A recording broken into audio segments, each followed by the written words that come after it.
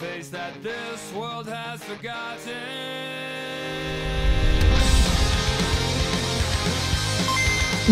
What is up, guys? And of course, as always, welcome back to an episode of Who Was Really Better. And this week we're looking upon one of the rarest combo in the game, being the bulky Electros type. And there aren't really that many. We are looking upon the two that I believe are staturized as one of the strongest variants. These are going to be, of course, AMPHAROS, of course, introduced Generation 2 versus EELEKTROSS, introduced Generation 5. So yeah, as stated, very rare occurrence. Usually when there are a bulky electric type in mind, they usually have a primary typing that does save them the hassle, such of course a Rodent Wash or a Lantern, for example. But as stated, fairly rare, and these two are sole electric types, and therefore makes the dialogue a bit more interesting in my opinion. Now, we're going to go, of course, their stats, abilities, and move pool to decide which one of these two really are better. So first and foremost, let's talk about electric as a defensive typing.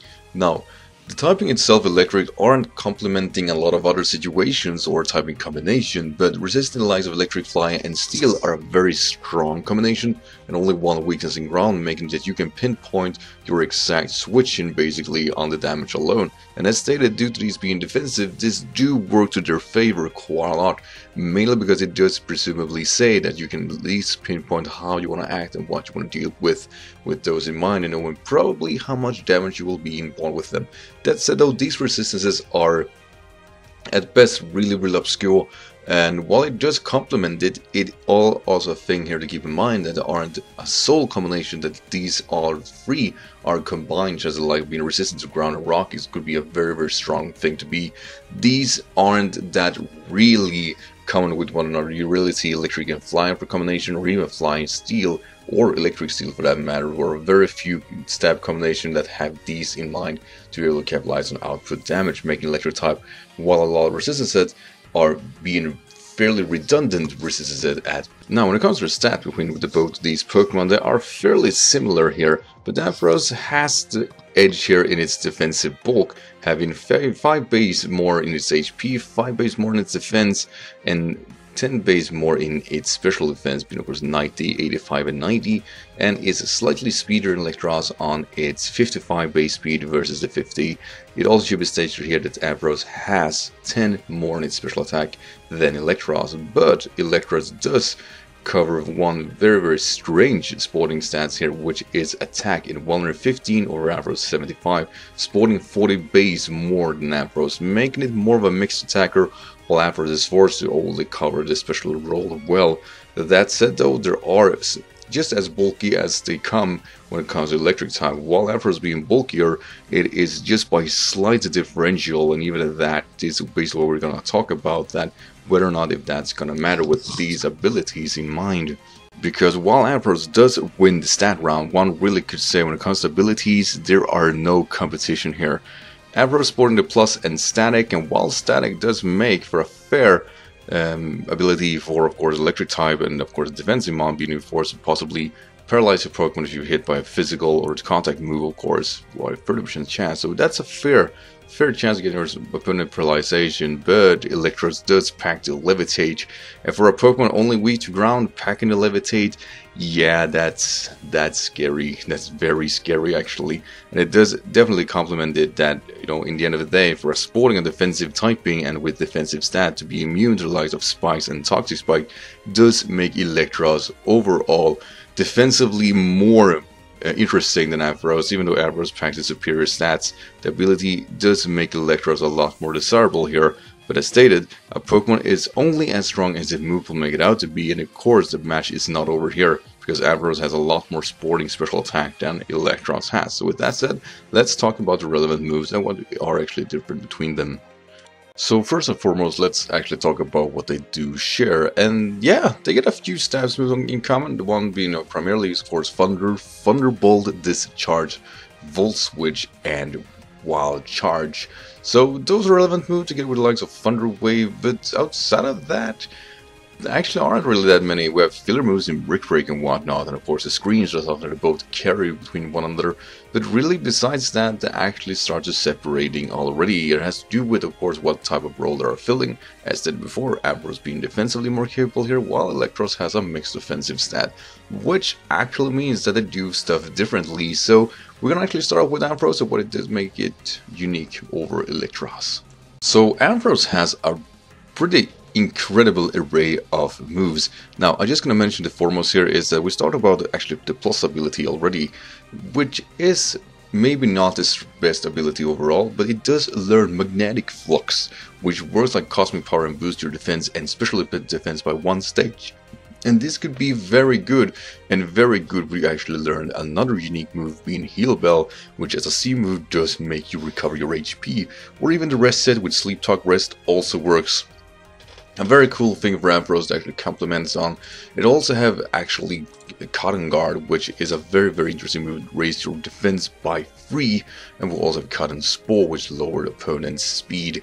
And as you guys already know, we have a Mega Pokemon with Ampharos, which does make it a bit more interesting because it does get the likes of Dragon Pulse and Fire Punch.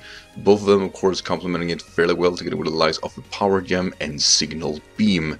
But yeah, other than that, that's pretty much where it all ends. They have a few niche moves between one another, but those are the ones that I feel are relevant, and quite frankly, you aren't gonna capitalize on anything else with Ampharos in mind. But one should definitely be stated here that the Magnetic Flux set is something that does push it over a border.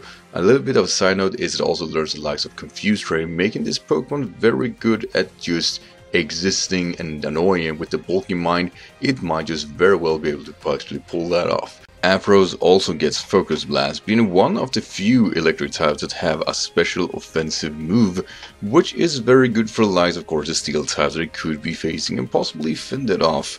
So it also, of course, makes it very desirable as a C user due to that very reason alone. So with all this said, let's of course go and take a look on Eelektross. Now, due to Eelektross, of course, a mixed offensive stat, it also gets, of course, a physical side, which is really cool for electric type, mainly because it's not necessarily that common for it, and quite frankly, 115 makes it one of the strongest physical threats for the electric side, only, of course, less stronger than the likes of Electabuzz and Luxray, and trust me, that's a rather rare trait. So with that said, first we're going to mention, of course, its defensive moves it does get, and actually get the likes of Gastro Acid, which nullifies abilities completely, which could be interesting for the likes of facing a Gliscor, for example, or anything with Lightning Rod. Be able to get rid of their abilities and actually start doing the hurt anyway. We also have Call, which boosts your attack and defense and raise your accuracy, which could be very helpful for actually landing the likes of Sap Cannon. And trust me, this is one of the few Pokemon that can pull that off really nicely. We also have Crunch as a filler move, which is a fairly decent one together with the likes of Dragon Claw. On, of course, the special side here, we have a really weird move in Flamethrower, which is a very rare trait for any electric type. We have Rock Tomb, we have Acrobatics, we have Charge Beam, we have Grass Knot, which is very good for, of course, any electric type that will have a grass filler to be able to deal with the ground types. We also have Rock Slide and Dragon Tail. And we also have the other force switching move in U-Turn, so we both have U-Turn and Volt Switch, both really cool to get rid of the likes of Power Up Punch, which is also one of those really strange moves. We have on the tutor side actually Aqua Tail, we have Bounce, Dragon Claw, Drain Punch, Fire Punch, Focus Punch, and we have Giga Drain, Iron Tail, Knockoff. Magnetize, and we're capitalized on that since you're levitating, that ought to do the trick right. We also have Outrage, we have Super Fang, Super Power, and Thunder Punch in case you don't want to capitalize on the Wild Charge. And last and foremost, I really should say that we also have Acid Spray, which lower your opponent's special defense by 2 stages, and also it's a poison type move. But overall here, there are a lot of moves here to be capitalized on, and of course 2 recovery of physical moves, or special move, sidely attacking move that recover both in Drain Punch and of course in Giga Drain, both being one of the better ones in the game actually, and be able to capitalize on them makes this Pokemon a really bit of an interesting aspect to the Assault Vest variant, which was really popular in Generation 6, and still, in my honest opinion, are just as powerful. And due to knockoff, of course, this Pokemon can fill a supporting role to be able to annoy other Pokemon without being necessarily forceful about it. And of course, with Gastro Acid, it nullifies a lot of abilities that can actually annoy it itself. So yeah, I'm going to be completely frank here when it comes to these two Pokemon and really just state it as it is.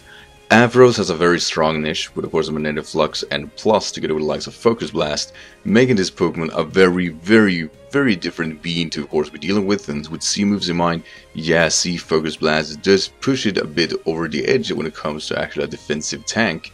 But they both have the same type of issues, in that they're both being defensive, slower Pokemon. And they lack recovery, which means that in the end of the day, this dialogue boils down to one thing. If you're not going to capitalize on leftovers, what can you do? And this is where I think EELEKTROSS shines. Due to Giga Drain and Drain Punch, it does have a fair, reliable recovery, while AMPHAROS has C Heal Bell, and while I would push it for being a different aspect to it that it could be viable for with Magnetic Flux, it's not a fair, reliable recovery. So even with the extra defenses and extra speed, it doesn't make a difference when it comes to the matchup it will be facing. EELEKTROSS, due to its ability, is able to actually, of course, get immunity what it's weak to, but also have that passive recovery in its offensive moves outside of leftovers, making it, in my opinion, a stronger moment between the two. The filler moves and the broad array of offensive moves that it does learn really just adds to the bonus. Having Grassland, for example, I do believe is a huge thing for any electric type, so it's really easy and fair for me to say that EELEKTROSS here is the winner between these two. But yeah, that said though, I really like both of these Pokemon. I think AMPHAROS is definitely one of those Pokemons that I don't see getting enough love, and it's really cool to see that this Pokemon gets small buffs each generation outside of course, its Mega form. And I'm really looking forward to see if anyone will be able to capitalize on the agility set with Magnetic Flux before Mega Evolving. I definitely believe the Mega form of Mega AMPHAROS is the bit more interesting between them two, and quite frankly I would definitely want to see that flourish. But that said, EELEKTROSS as just a standalone Pokemon is an immediate threat, and while it doesn't have the well-rounded stats in AMPHAROS, its abilities and a way of capitalize on its move pool really just make it so unpredictable and really just overall better, just because it's able to match off the opponents that AMPHAROS simply cannot. Giga Drain, Grass Knot, yeah, they stand out together with the likes of being physical and capitalize on C Hydro Vortex. Yeah, Aqua Tail makes a big difference here, and quite frankly, in the end of the day, EELEKTROSS just has the options to do a lot more than AMPHAROS ever could do. I really hope this changes in the future, but for the moment, EELEKTROSS is the stronger here. So yeah, with that said guys, thank you of course as always for watching, and join us next time where we're gonna look upon these two incredible mons.